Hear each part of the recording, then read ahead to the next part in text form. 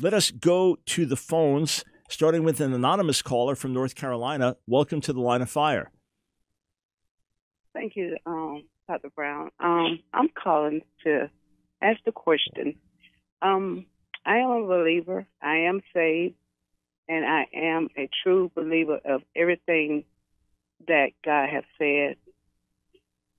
I have a question that I don't understand. I asked a question. My pastor asked a question that if you died today, would you be scared of dying? And I was the only one in the room said yes. And he said, well, Sheila, you believe in God, you repented of your sin, so you shouldn't be scared of dying. Mm-hmm. And he said, so do you know that you'll go to heaven? And I said, I'm not 100%. And then he said, well, if you believe and you repented from your sin, then you would go to heaven. Well, I don't believe that that's enough. I know that Jesus died on the cross for my sins. I get that. But in the Bible, it talks about who won't make it in, the murderers, the homosexuals, and all the other things, the liars, the thieves, and all that. But I don't think that I have gotten to the point where I believe my grace, God's grace, was enough for me. I think there's something else that I have to do in order to go to heaven. I think it's more required to God. Let me ask you this: do you think, seeing how holy God is and how perfect God is, that you'll ever be good enough on your best day to get into heaven by your own works? No, sir. Okay, no, so no, sir. All right, so good. We agree on that. Perfect. Let's go to the other side. Do you think the blood of Jesus is enough to pay for all your sins?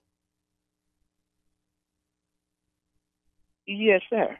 Okay, so look at it like this. All right, let's say that you had a favorite restaurant in town, and you'd go there every week with your family, and you were there so much that you had an account, and you just would pay like once a month when you came in there, right? You take all your family and friends there, big meals, spend a few $100s each time.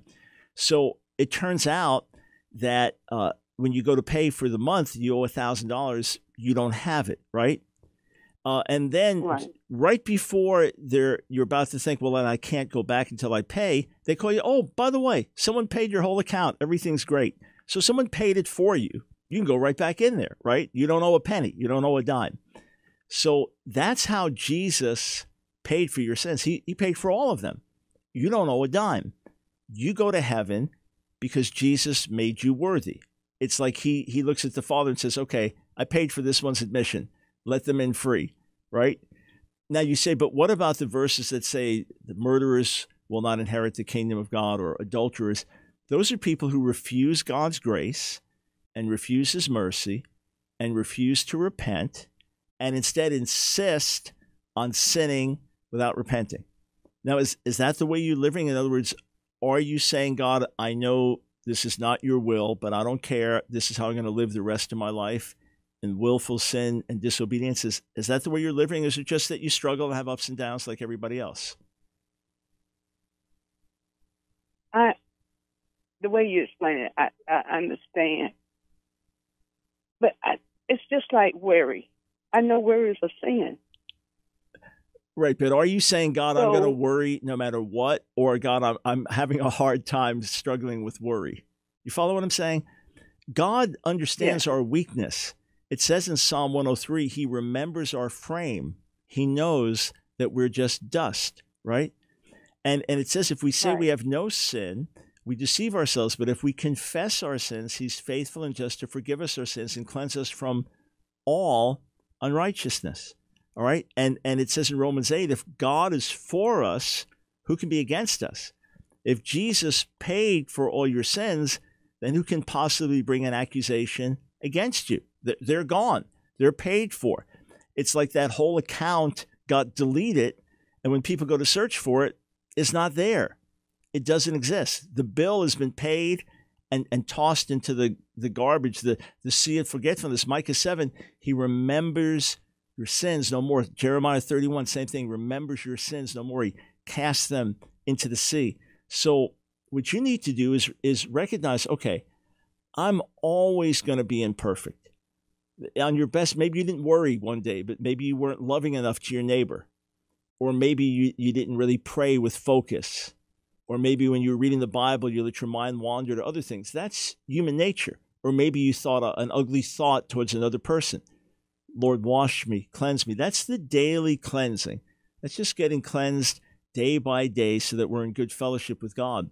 But your sins have been forgiven because of what Jesus did.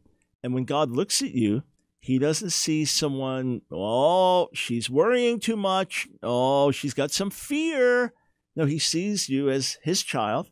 How would you, if you told your own, let's say you got a 3-year-old daughter years ago, right? And you're going to go on a car ride, and she's afraid of the car. And you'd say, hey, trust mommy. Everything's going to be all right. Do you look at her like, why are you sinning by worrying? What's the matter with you? Or do you look at her like, oh, you sweet little thing, it's going to be all right? So when your heart is set to please the Lord, no, you're not in willful sin, rebellion.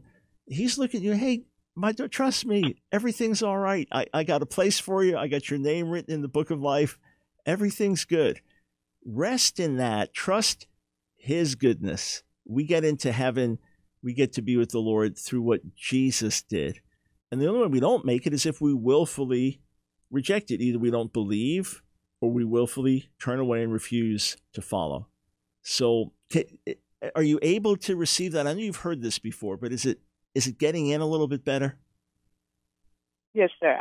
I understand the way you explain it. It's real clear because my major worry is that the sins of what my children are doing, they're all grown and out on their own, that I caused it by my sins. But how am I supposed to cover my children's sin that they didn't even ask to come here? Yeah. So first thing, listen, as a parent, we do have responsibility in the lives of our children to an extent, but then they make their own choices. And none of us are perfect parents. Let me ask you a question. Did God create Adam and Eve perfectly? No, sir, because they sinned. No, but when he made them, did he make them perfectly? Was there anything wrong with what he did? Yes, sir. Nothing wrong with what he did, right? No, sir. Yet they sinned. No. They sinned. Was that his fault? No, sir, it was not. Got it. He told them what not to do. Right. Then Isaiah 1, God says, I raised and reared children, but they rebelled against me. That wasn't God's fault. So if whatever you did, failings as a mother, I certainly had failings as a father, those are all what we confess to the Lord, and we're forgiven. And now what you do as a mom is you pray for your kids.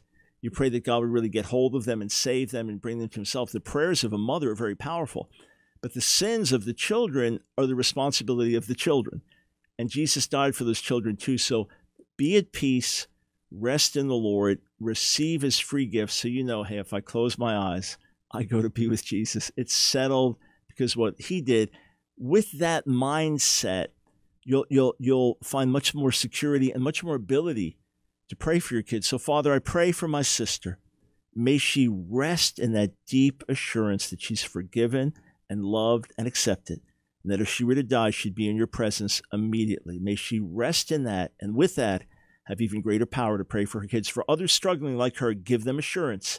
If they're your children, give them assurance in Jesus' name. Amen. Hey, thank you so much for calling and walk in that grace. It's good when you do. It'll give you great peace. Sense of security. All right, back with more calls, and then I want to talk to you about India. I'll be right back.